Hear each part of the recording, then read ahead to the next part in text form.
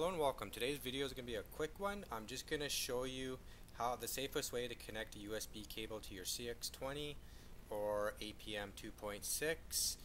The CX20 has this kind of cable, and right off the APM itself it has this kind of cable. I keep telling people not to connect the USB and the battery at the same time, to either remove the power module or the -B cable. I'm going to show you the way I do it. I tell people in most of my comments what to do, but I thought I would just make a quick video showing you. Alright, so just find an old cable that you don't really want anymore, but connects to your APM. So what you'll want to do is just pick a side, skin the wire back,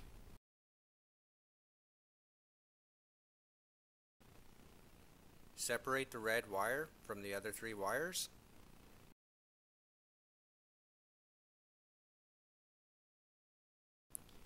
Electrical tape up the wires.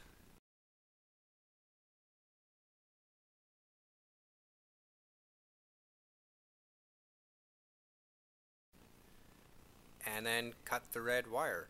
You can skin back the red wire if you're going to use it again, just reattach it. But just save this cable just for this purpose. This is the safest way, like I said at the beginning, to connect it to the CX20 or to any APM with ESC, so you don't run a risk of frying it.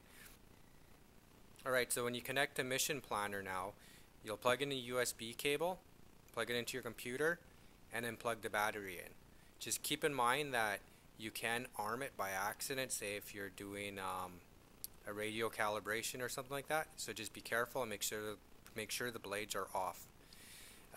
That's it. I just thought I would show you guys how to do this so I can reference this in other videos.